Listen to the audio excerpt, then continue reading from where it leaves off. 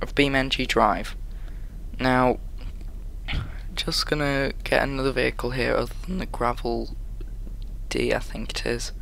Yeah, the Gravel D series. I'm gonna go into here, and as you'll probably tell by the name of the video, I'm going to be doing some drifts. So, if this is actually load now. Yep, there we go. Because this car is epic at drifts.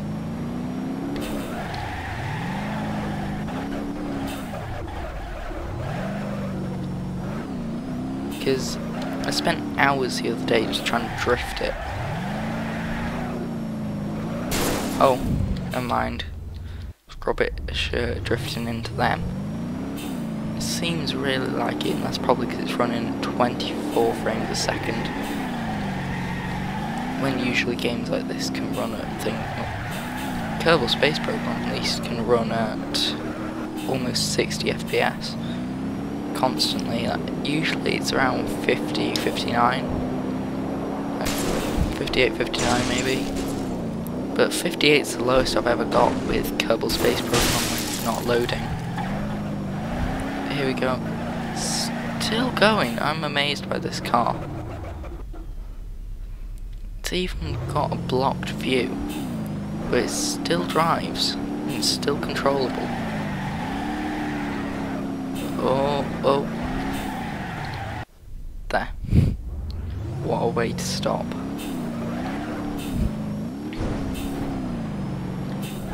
Okay. Oh. Oh great, I forgot to put on timer. No, you're not. Where's... Okay, right, it's 53 past. I think I started this about roughly 3 minutes ago. So, at 5 past... Yeah, 5 past 7 should be the time I stop. Whoa!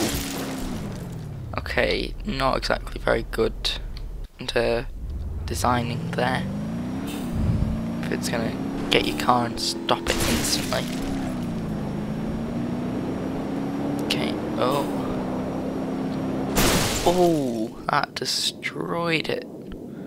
Not as much as, oh wait, no, probably destroyed it more than that. Can it still drive? No, I think I might have broken the drive shaft. But the only way to tell is go onto this and add the vehicle damage app to go there. Good. Yeah, it broke the drive shaft. Now, let's go. It's actually really good at almost everything, this Hirochi Sunburst custom. It's brilliant on this, it's brilliant on on dirt, as you saw just then. And now, obviously it isn't so good in water. I mean, nothing can actually survive nothing in the vanilla game can survive the water pits. But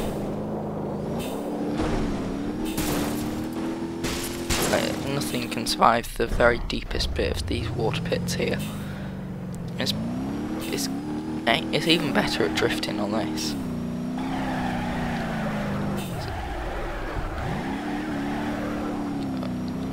Yeah, because nothing can survive that depth. And there it is hydrolocked already. So if I bring it back to there, now I'm going to test it on the sand. The water, you can just see how deep everything gets. I mean, the only reason why it isn't going deeper in the sand, I think, is because the base can't sink. But the water is exactly the same floor as the sand and everything like that. So it's gradually getting deeper. So, it's actually got surprisingly good control on this. As you can see, it gradually gets more traction.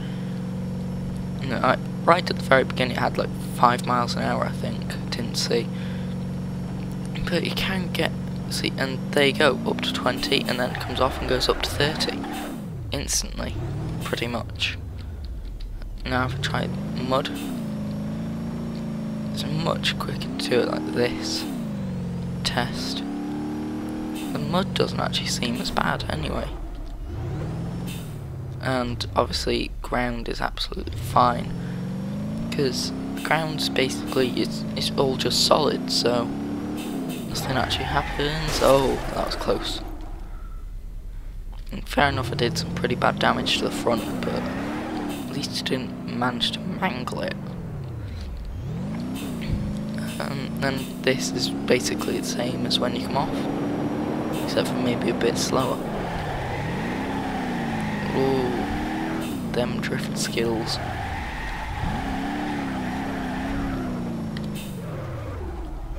Okay, and I think I'm actually going to go and take it along this racetrack around the edge. Okay, so come up here, drift it on. Okay, up. There we go. Okay, and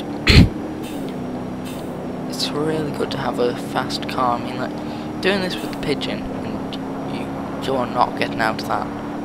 You're going, you're not keeping on it. Sorry, you're going straight out of it. Oh.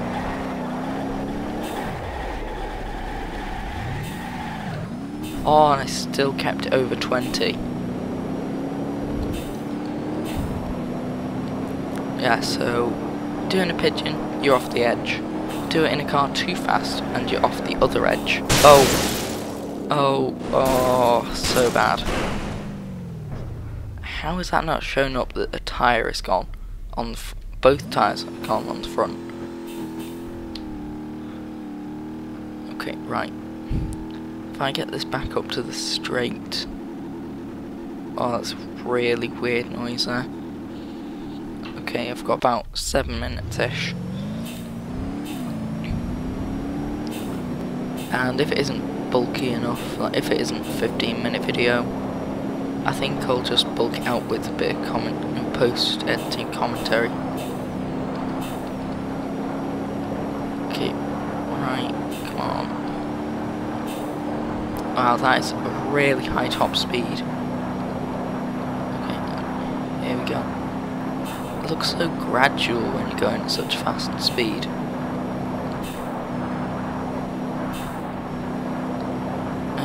It looks as if you're going 0 miles an hour and the thing's whizzing along. Oh great. Not until you get to that point. Oh, them rolls. I guess now it's not Hirochi, it's a Rolls Royce.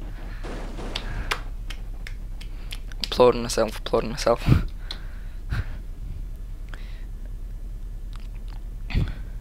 Okay, get it back up onto the straight bit of road. Because it seems to be able to accelerate really fast. So I'm already up to more than the speed needed on the corners before I even get to them. That's way over the speed you need.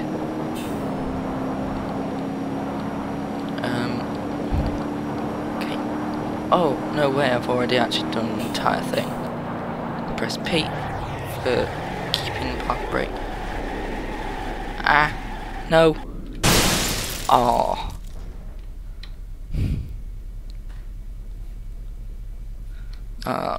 That was the other door shutting. Thought I'd heard someone coming into my room then, even though I actually got a new on-air light now. Because before I just had a piece of paper with on-air written on it. Well, no, I'm recording or streaming was what it said. So I went out today, got a torch. It's not like one of those, it's a pointer torch, it's a maintenance torch actually. Yeah, like, you could either tape it onto a helmet, it's designed to hold while you're fixing fuse boxes or something. Oh, what's burning? Oh, the fuel tank and the radiator. Yeah, so it's designed so you're supposed to be able to hold it while fixing fuse boxes. But so what do I go and do? I write on air on a piece of paper, tape it over.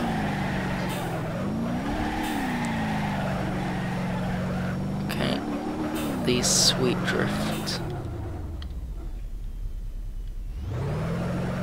Okay, and release. See how fast I can get to before I hit the wall. See what the speed is as I hit the wall. Oh, 505 I think I saw then. But I seem to be able to go much faster on the race course. Don't know why, maybe it's something to do with friction on the race course rather than here. But now let's see how fast. I might actually be able to get up to the same speeds. Oh wow, I've actually got over the speeds of going on the race course. Ooh. I think I just created a smart car. There you go. Lesson. That's how the first smart car was created. I've got like 2 minutes left, so I think I'm going to finish it up by just smashing it into stuff. I can go and try to hit the underneath of this. Oh, there we go. And what have I managed to do? Ooh, I've managed to actually cheese wedge it. Okay, now I'm gonna go and try to do a jump off this thing. I think it's actually best to climb this thing with an off-roader, but who cares? Just do it with this. Who cares if it's a custom car? Okay, there we go. Oh, there we go. I'm up. And I'm down.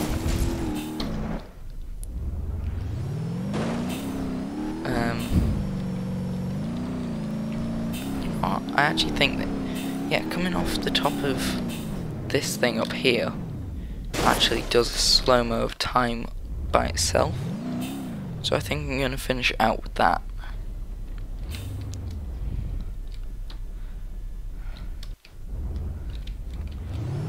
So here we go.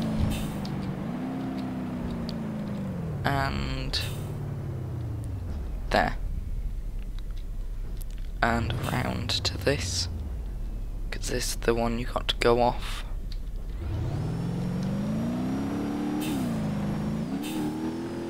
And it didn't work. Let's get it back up to the top. Uh-oh. Ooh. Imagine doing that with sun gravity. Sun gravity, sorry. Oh, no. Come on, drive. Oh, the sounds of that suspension. Okay, I'm gonna have to turn it around here.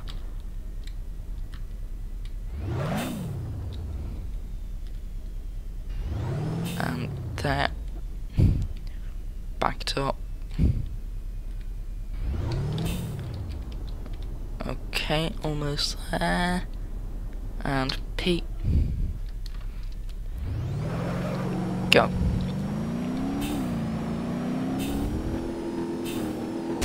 And it didn't work. Oh well, perfect timing though. So, thank you for watching this episode of BeamNG Drive, and bye.